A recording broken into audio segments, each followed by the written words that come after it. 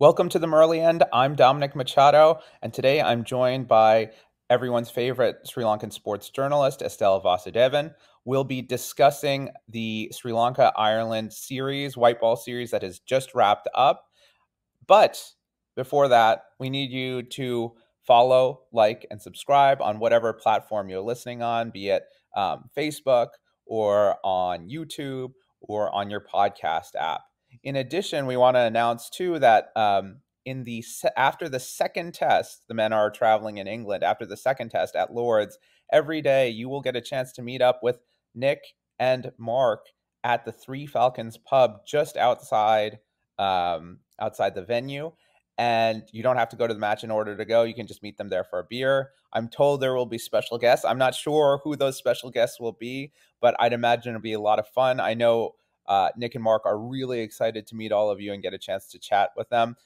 Feel free to DM either of them if you have any questions about where to meet or what they're doing. So every day after the end of play. Also, make sure to subscribe to our newsletter, which is coming out thick and fast these days. Mark and Nick are on the ground, so they're providing reports, they're providing information. It's really, really useful if you're a huge fan of Sri Lanka cricket. All right, but enough about the test series. We're going to talk about Sri Lanka's trip to Ireland. They're kind of the Sri Lankan women's final sort of tune-up before the Women's World Cup in UAE, which we'll talk about in a minute, in October. So I think after winning the Asia Cup, expectations kind of soared, right? They thought, okay, Ireland, this is going to be an easy win for Sri Lanka. But it turned out to be harder than expected. The T20 series was drawn 1-1, and Ireland won the ODI series 2-1. So, Estelle, my question for you is, what did we learn in this series? Is there anything that we should be concerned about, anything that we should be thinking about in light of what happened? Yeah, I mean, it wasn't the result anyone was expecting, was it? I mean, just as Sri Lanka's Asia Cup win came as a surprise, I think a lot of people have been taken by surprise by the results in this series. The T20 series, you got the feeling that, it was, you could have just written it off as a one off, right? Like that loss in the second game. Mm.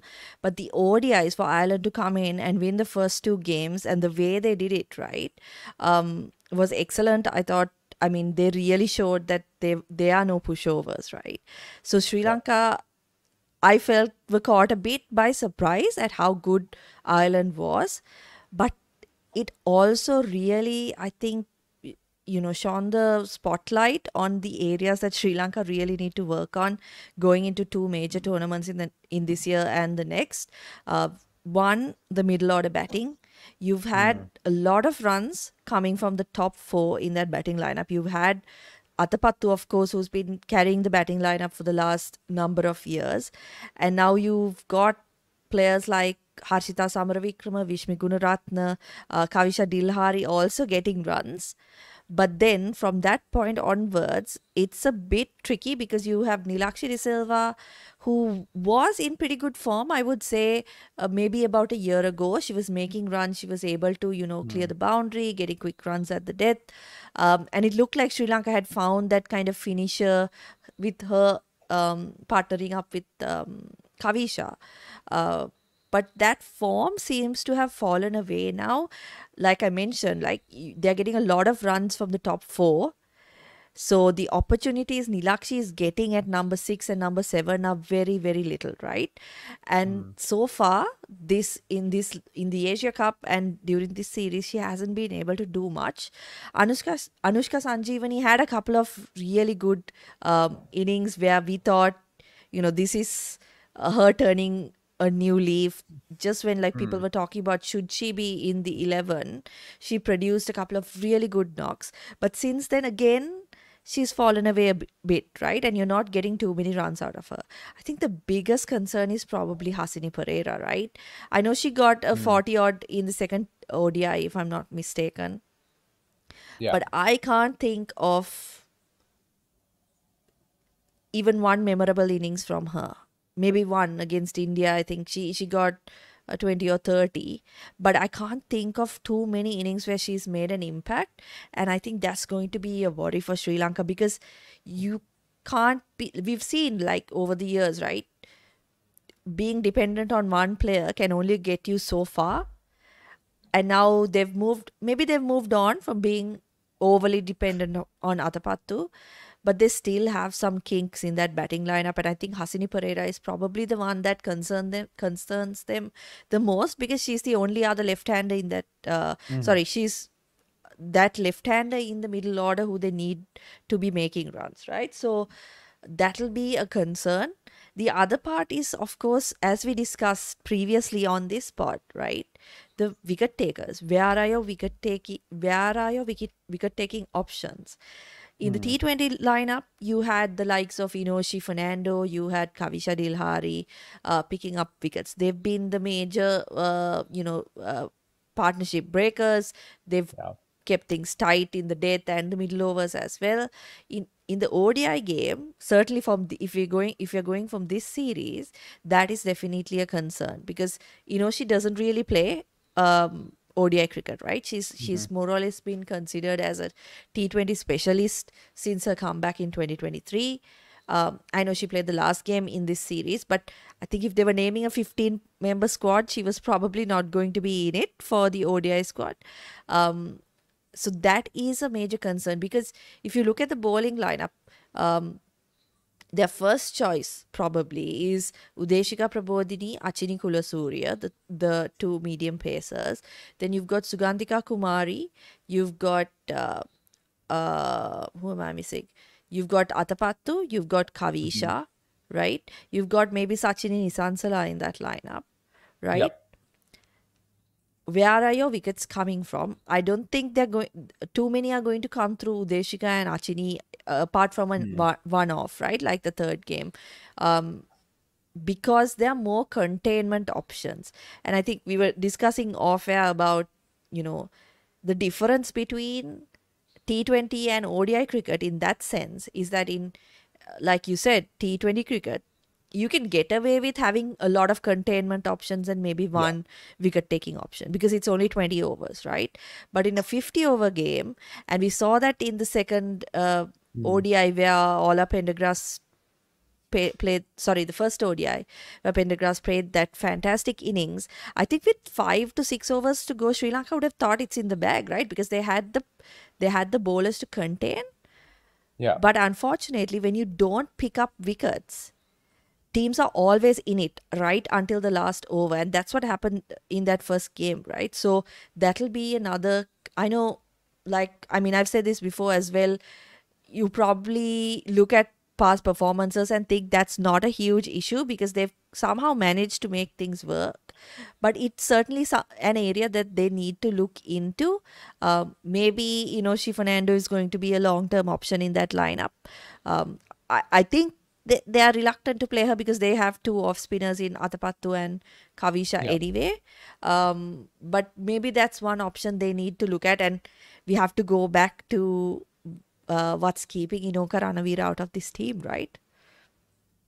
Yeah, I think that question of Inoko Ranawira, I was just going to ask you that till you mentioned her. I think um, it seems like Sri Lanka have really good options when it comes to T20 bowling that they might have play ahead of Inoka. But I think when it comes to the ODI setup, she is a wicket taker and she's someone who can bowl in those middle overs and create some turbulence there, right? Because even I think it's something to say that taking wickets in the T20 game is a little bit different than taking wickets in the 50 over game, right? Someone like Wanindu Hasaranga, who you have to attack, right? Or Kavisha Dilhari, on the other hand, right? Who you have to attack in the T20 game, you're going to get wickets that way, right? Because you're coming at them constantly. But if you can play them out, right, and say, okay, we're going to just tick you out for 4 or 5 and over, then it becomes very, very difficult to take wickets, right? And I think that's why they've been kind of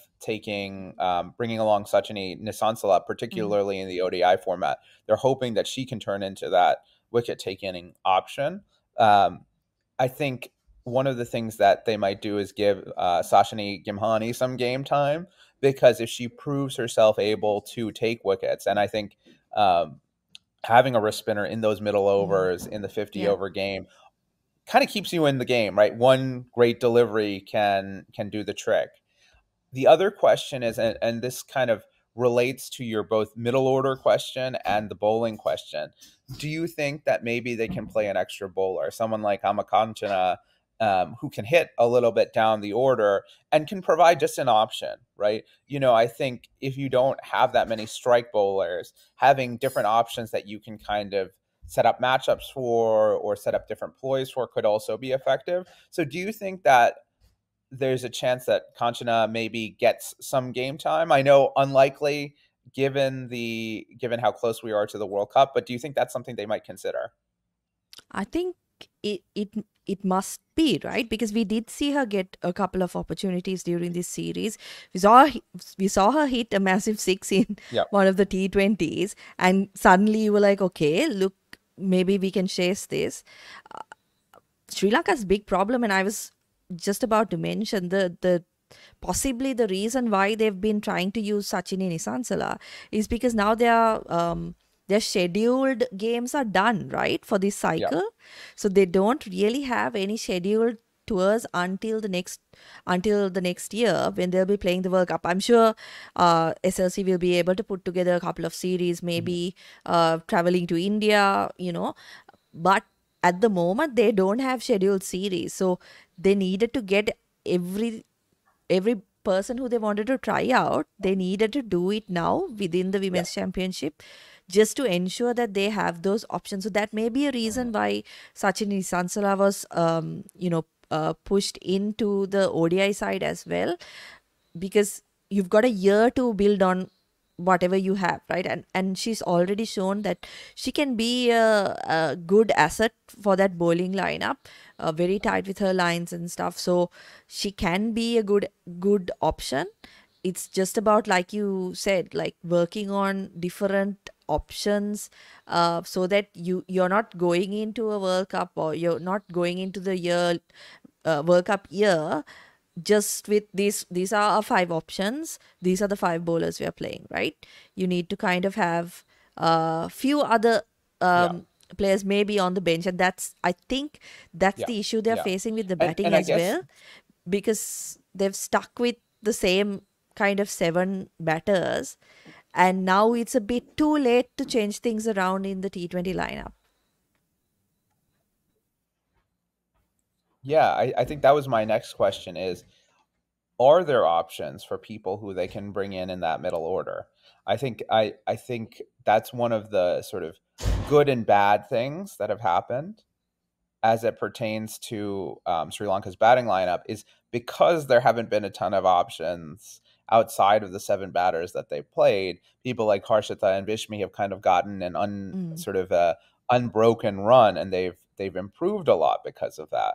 But now, since sort of our quality of our team has improved, right? Since now we are trying to do more than just hang around and qualify for tournaments, but want to make noise, are there options that we can bring in for a Hassani Pereira or a Nilakshi De Silva? Also considering that some of them are quite old, right? Mm. In a cricketing sense, Anushka Sanjeevani, and Nilakshi are both on the older side of things. So grooming replacements is going to be important. Who do you see as kind of potentially filling those roles in the next few years to come? From what I can see, there are a few players in that under 19 setup who they're looking at. Devmi Vihanga, I think, is one player who Mhm. people have had an eye on since that 20 under 19 World Cup, right?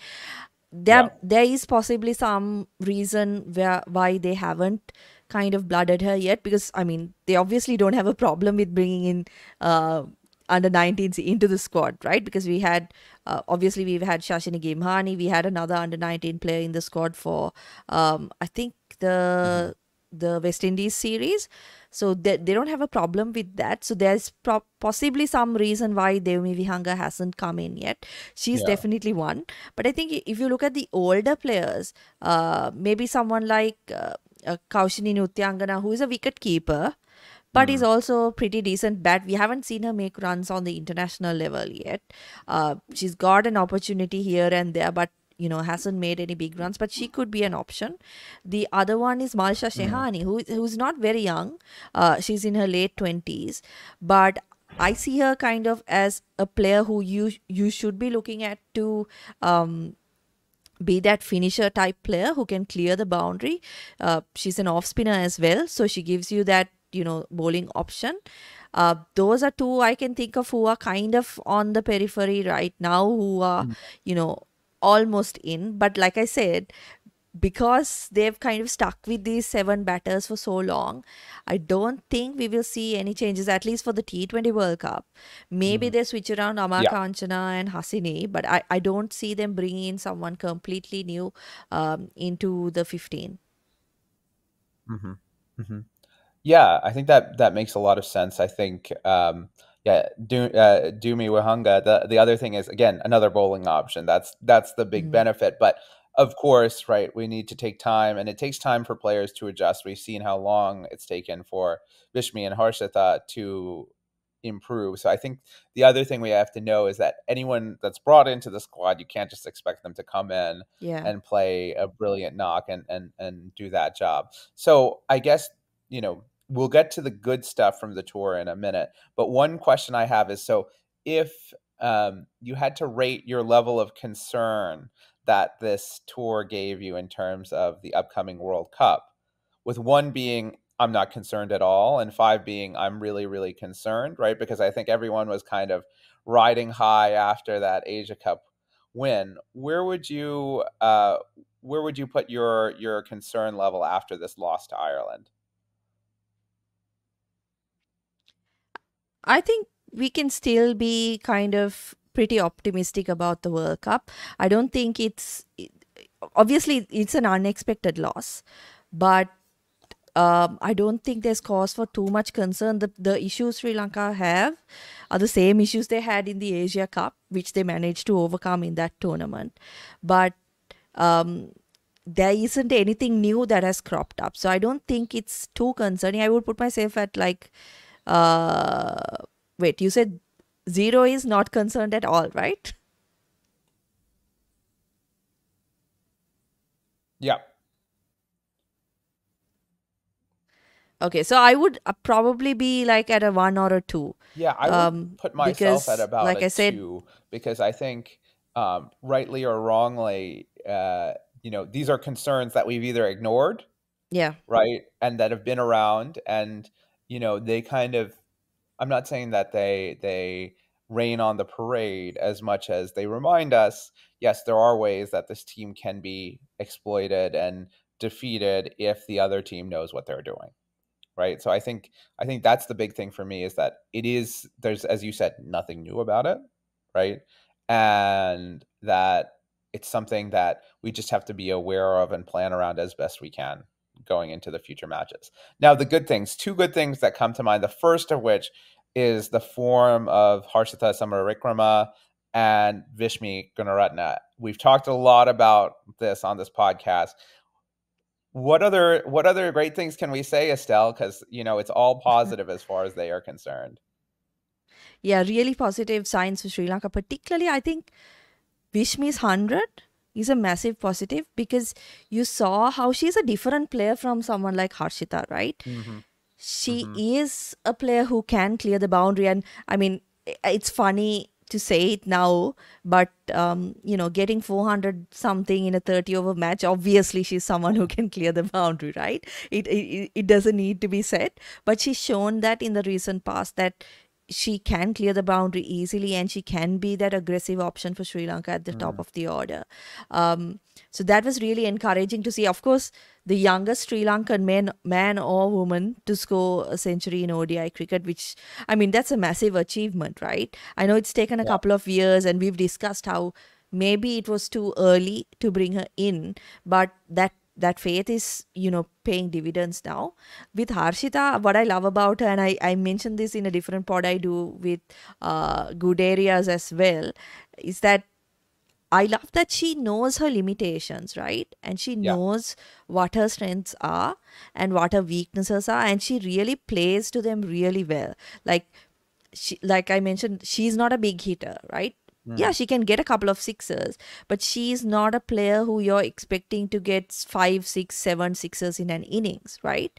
But she's managed to find a way where she has her shots that she can target particular mm, areas of the ground to clear the boundary. And when she can't do that, she's able to find the boundary with good timing and proper placement, right? Which is yeah, really good to see. It's something, that has grown so much over the last couple of years. So it's really good to see. One thing I would say is obviously the fielding hasn't been great from her. yeah. uh, I mean, part of it is probably a confidence thing, right? You put one catch down, it's in your head. You drop another one, and then Mm. you can't get over it. And I'm also hearing, actually, Mark was the one who told me that she has an injury on her webbing, Ah, so okay. that could be impacting the way she feels. And I know she had a fracture in one of her fingers or wrist a couple of months ago as well. So all of this probably contribute to the fact that she's been putting down a lot of straightforward catches, and this is one of Sri Lanka's better fielders, Mm. right? So Yeah. that is one area that she would definitely want to work on. Yeah, I think that that difference you pointed to, right? I think if Vishmi is playing straight down the ground, she's not afraid to go over the top. Very sort of classical in the way that she scores runs. And Harshita, right? It's about the timing and the placement. She loves going square, threading those gaps. Uh, and the six hitting, right? As you said, she doesn't have the power that Vishmi has, but she knows where she can score those sixes. Like a couple of the sixes have been pulls, Mm.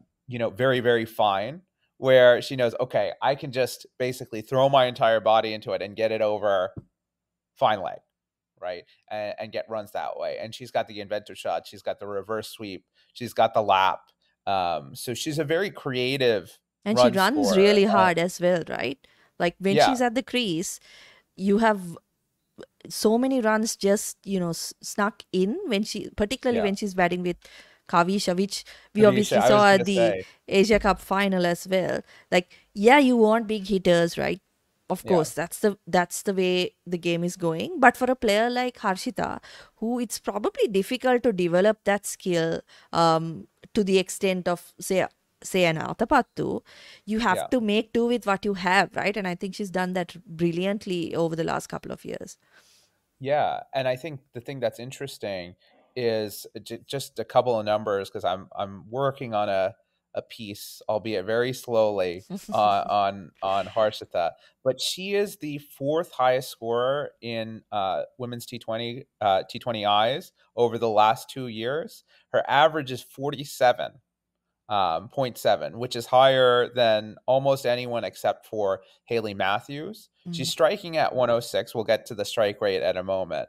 And she's hit 650s, which is fantastic. The only people above her are Atapatu, Haley Matthews, and Oza from the UAE, who mm, played that fantastic knock yeah. against us as well, right? And then in the last year, right, this is 2024, I think she is the second highest scorer behind only Chamari, and Mm, she's striking now at 120. So she was striking in the high 90s last year, and now this year she's striking at 120, which is absolutely brilliant, right? Because as you said, she's not a natural power player, but she's figured out her game to the extent where she knows how to find gaps, she knows how to score in gaps. And the other thing that's super exciting about Harshita is that she is a woman for a crisis time. She's the master mm, of a chase. And if you look at how at her stats in T20s batting first versus second, this past year she's been striking in excess of 130 while chasing, which is yeah. just absolutely brilliant. And it takes pressure off of Vishmi, it takes pressure off of Atapatu, to know that you have someone who can score quickly, even if they're not clearing the boundary. No, you have someone who can run hard. And then you pair that with Kavisha at four, you've got a really, really solid top four who can do sorts of different things, who can hit for power, who has great players who have great placement. So it's amazing to see Harshita. And then, to follow up Vishmi's 100, right? The first ever 100 scored in white ball cricket by a Sri Lankan woman whose name is not Chamri Atapattu. Harshita goes and does it the next match, right? Because I think Estelle, you had said that for your money, Harshita was going to be the one who would break into that, and she was the second. So that's also great to see, and I think it tells you that um, these women are putting their hand up to take the mantle from Chamri. Obviously, you can't go about replacing a player of Chamri's Mm, quality, but very, very special stuff. The second really good thing that I wanted to point out, and that we talked about a little bit off air, is the attention paid to these matches. mm. Um, Estelle, as someone who, and I think you spoke very movingly about this when you were talking with Madushka after the Asia Cup victory. Can you talk about the crowds, the coverage that turned out for these matches against Ireland, and what they tell you about the development of the women's game, not only in Sri Lanka, but around the world? Yeah, it was really great. I thought to see the number of Sri Lankans who had turned up at the grounds actually, right? Ireland is Yeah. like not a place where you expect big Sri Lankan crowds to come in.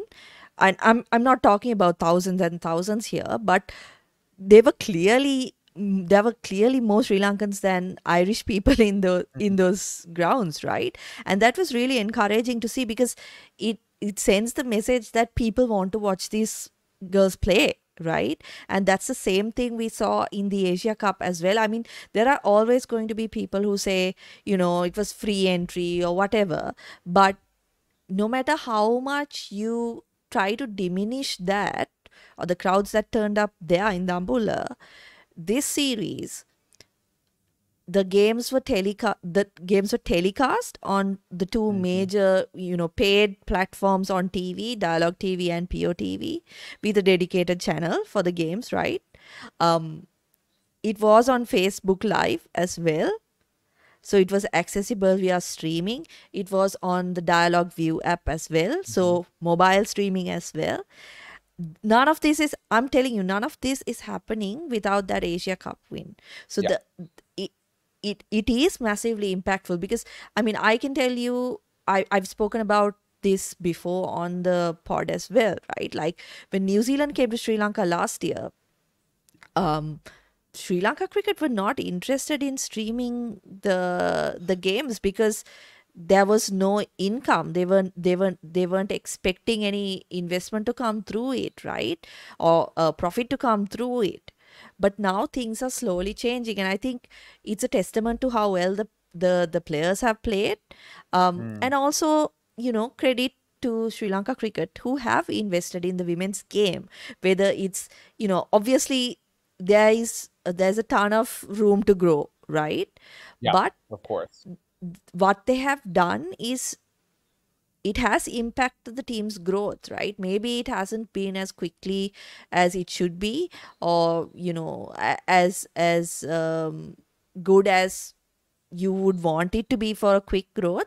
But there have Mhm. been developments from the board's end as well, and the the the audience is seeing the fruits of that, right? And at Yeah. the end of the day, I think a lot of the credit should go to the players as well who have applied themselves and who haven't been, discouraged by the fact that when they play a game on the Mm. stream, you have all these weird comments or, what people say about them, but continue to be dedicated to what they're doing, and you're seeing the results of that now. Yeah, I think that's a really important point too. And even as someone, who doesn't live in Sri Lanka, I was able to get the game through Ireland Cricket's YouTube channel, which was Yeah, and I brilliant. think And we need to shout them out as well because yeah. if you remember a couple of series ago when South Africa was hosting, it could not be found anywhere, right? Like no No. one Yeah. no one knew where it was. Even if you knew where it was, you couldn't find like a Access steady it, right? stream, right? Yeah. Yeah. Yeah, I remember trying to find every kind of streaming Mm. service to try to play that match as they were chasing down this big total, and it was nearly impossible. Yeah, you have to give Ireland cricket credit, and also, for the pitches that they laid, and we were talking about Yeah. this off air, really sporting pitches that allowed for good cricket to be played. It's going to be a massive plus for Ireland cricket in the future, and they're definitely going to go from strength to strength. And you can see they have some really, really Yeah. talented players. Orla Prendergast looks like a player who could be in any team in the world. That 100 from Amy Lewis was also a Mm. brilliant one too. So shout out to Ireland cricket for putting out a really great product that people were able to watch, and I think um, you can imagine that someone like Harshita, right, who's just signed, right, to Trinidad for the CPL, right? I think who's she replacing? Beth Mooney, is that right? I forget I'm who not too she's sure. Yeah. replacing. Yeah, but she's signed. I'd imagine the fact that people are able to watch these matches plays a huge role, right? People saw her knock against India, then people saw her follow up knocks against the Irish team, and thought, okay, this is a player we want to have in our squad. So it's a huge opportunity for our players as well, not only to enhance their bottom lines, right? They're getting franchise contract, but to improve their play, to go around the world, to learn that way. And I think Mark and I were talking about this the other day, and I said, I think it's a year or two before Vishmi and Harshita get Mm. some type of franchise contract. But I was wrong, right? It's happening already, and it's so good to see that. It's so good to see the girls getting the recognition that they so richly deserve. So massive shout out to Ireland, massive shout out to the Sri Lankan crowds who showed up, and even on social media, there are a lot of people, a lot more people who are tuned in to the Yeah. games, who are watching them more closely, a lot more conversation going on. So that's something, as Estelle said, long ways to go, but really encouraging signs, and I'm super excited for what the next few years will bring.